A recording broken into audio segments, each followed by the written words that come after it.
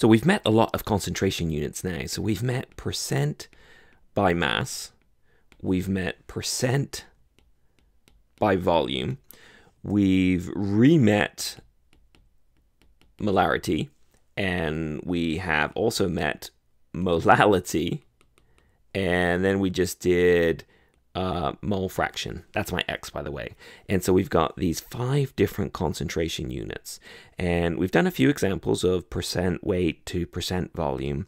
And we've done a couple of other ones as well, but we have to be able to interconvert between any one of these 5.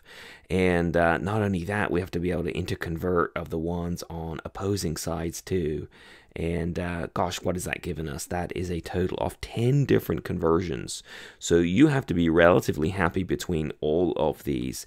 And probably all of these, you have to really start with the definition. So molarity is moles of solute over the volume of the solution in liters, whereas molality is the moles of solute over the mass of the solvent in kilograms. Okay, mole fraction would be the moles of the solute, or whatever you're looking at, over the moles of the solution. Okay, percent by weight would be the mass of the solute over the mass of the solution, and as a percentage, right, that would be times by 100, and percent by volume would be the volume of the solute over the volume of the solution times by 100. So it's awfully hard to really go ahead and sort of nail out all these. So we've got 10 different conversions here. I'm not going to go through 10 here, but in each case, you really have to be able to convert between one pair and the other.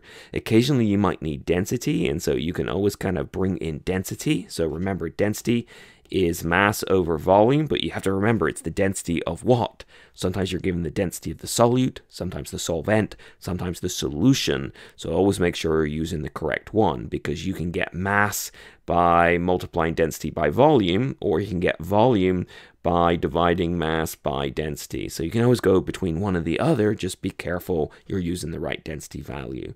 So you should be able to do any one of these. And this is where the end of chapter problems are amazing, and because you can go ahead and you can do as many of these as you like, and you've got the answers in the back of the book.